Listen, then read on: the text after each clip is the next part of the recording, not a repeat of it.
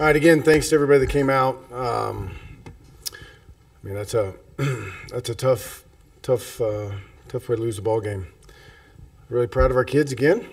I mean, they keep putting forth incredible efforts on the field, all the way to the end.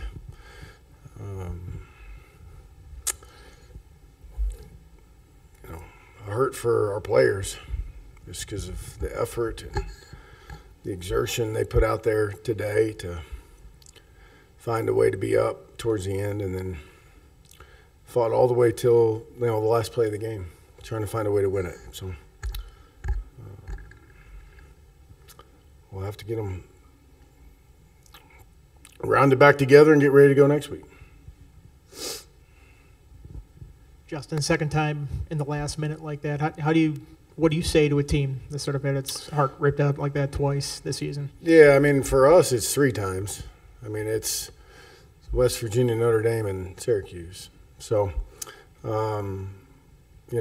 have to believe that they're going to get paid off for the effort they're putting in. They have to believe that, it's a test, to see how long they can hold the rope and how long they can continue to put that effort out there, believing that they're doing it for the right reasons and going to find a way to get rewarded. We desperately want them to get rewarded, and we've been really, really close, 3 separate times. And that last play, what happened? I mean, it looked like they ran 5 wide. I mean, was the safety late getting on that side, or just was on the other side covering? What happened? Kind of how did that Schrader's touchdown throw unfolded? I don't know if, are you asking me to say that the safety should be there? Or, I mean, he threw a go route that they caught. I mean, I don't know that I'm going to sit in here and say it's somebody's fault. I mean, the guy made an incredible throw, got hit right as he threw it, and dropped it right in there. And how tough was he? I mean, 3rd downs, 4th downs, he seemed to kind of escape pressure a bunch. That last conversion on 4th down, he did the same thing. I mean, was that kind of the difference in the game? Yeah, he made a bunch of plays with his feet.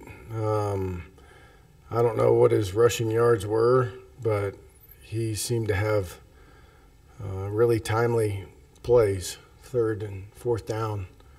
One 3rd and 12 or 13 that, I feel like we had him hemmed up, and he's a big, good athlete. In terms of the offense, I know the focus was running the ball today, but in terms of not getting that kind of production from the passing game after game, is it sustainable to try to run the ball like that? Because teams will just, lock that up. I mean, how do what's the urgency level here like with this passing game still kind of stuck at neutral? Well, I mean, the quest is for us to be efficient throwing the football and be able to run the ball. I mean, I think that's where we've got to be. And we were more efficient today than we've been. Certainly we can get better. Yeah, Justin, the season high running game today. Were you disappointed that you couldn't run out the clock with that last possession that you had, and was that just not an opportunity there with what they were playing defensively? Yeah, I mean, I'm disappointed. Of course, love to have ended the game right there. But I mean, they had packed it all in, after about the 4th drive of the game, and we hit 2 huge runs with everybody in the box. I mean, that's not going to. I don't know that you're going to continue to do that versus cover 0 everyone in the box. So it was just difficult. You try and find ways to creatively run the football into those looks. It's hard. I'm curious about Malachi. He had over 150 yards rushing, 3 touchdowns. He'd been sprinkled in there a little bit in the past couple of games, but what did you like from him this week in practice? And he got a lot of snaps today. Yeah, he just continues to get better. I mean, he's shown up in fall camp. He's shown up through the early part of the season. The thing for that is beginning to trust him without the ball in his hands and protections and those types of things. He's made huge strides there, and he has a good feel for running the football. And he's somebody that we made a concerted effort this week to get in there and hand him the ball and see what happened. what happened right before the half and the confusion that was going on there? Well, they were running their field goal unit on and then stopped and ran their offense on. And the refs allowed us to get our stuff straight there, right, because we subbed for a field goal block. But they didn't have 11 guys on the field. And then they ran 2 more on the offense. And then they didn't let us get things straightened out. Like, they didn't have enough guys on the field, and they just run 2 guys on. And so, they're supposed to hold the ball for us to figure out what the heck's going on. And they didn't, so we took the timeout.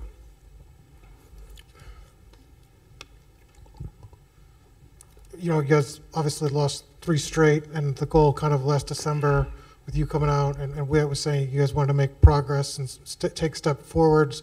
Do you feel like you guys are running out of time to show that? I mean, do you feel this team, what you've put on the field? I'm worried about giving these guys a chance to win, okay? We ain't going down that road, okay? So everybody up and down that hallway is selling out to go give these kids a chance to win. So I'm not worried about any of that, okay? So we can't be focused on things we can't control. What we can control is our attitude and our effort. And our kids have been incredible with all of that. And our job now is to get them to do the exact same thing for next week. In terms of Jermaine Waller, he gave it a try. Did he just kind of re-aggravate it? Didn't see him, I think, after the first quarter. Yeah, he couldn't go.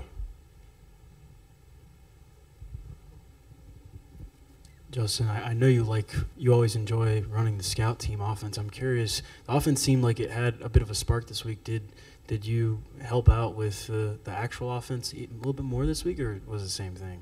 Yeah, I was over there a little more. Anybody else for Coach? Thank you, Coach.